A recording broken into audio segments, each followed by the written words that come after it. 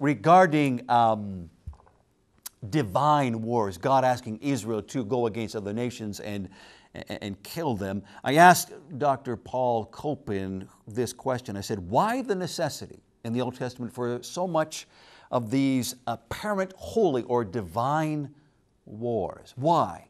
Why did Israel have to do so much killing? Here's what he had to say. We'll be right back. When we hear the term holy war, we think of Islamic jihad. We often think about categories in which terrorism abounds, where there is this ruthlessness that is utterly unjustified. But is that actually what we see going on in the Old Testament? No, actually what we see is God often patiently waiting.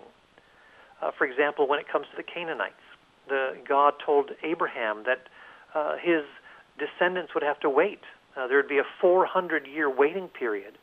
He says in Genesis 15, for the sin of the Amorites, a Canaanite people, for the sin of the Amorites to be filled up.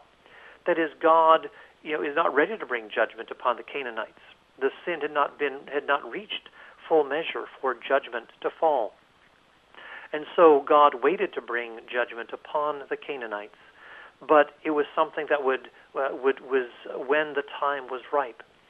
So when there is a, quote, holy war or a divine war that God initiates, it is because people are in need of judgment.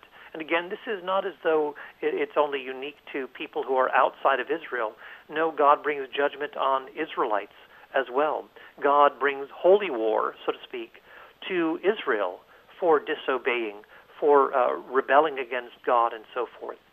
So the holy wars that we see in the Old Testament, first of all, there's a lot under the surface, and I won't go into it right now, but what we see are more like disabling raids against certain peoples to disable their central military, religious, and political power, so that Israel can come into a land to be set up for the coming of the Messiah, who would eventually bring redemption to all the nations of the world, including Canaanites.